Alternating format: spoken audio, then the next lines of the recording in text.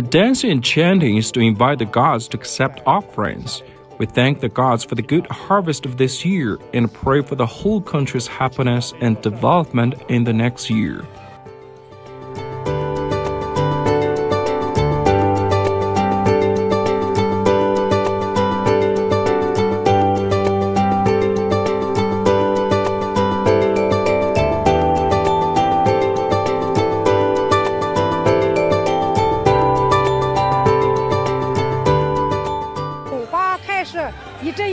I embroidered my clothes especially for today a long time ago, cleaned the whole village and welcomed visitors.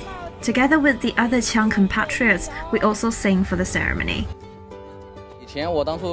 I haven't been home for 5 years. It changed a lot. Now the Qiang culture is better preserved and lots of my friends find it very attractive and a longing for a visit.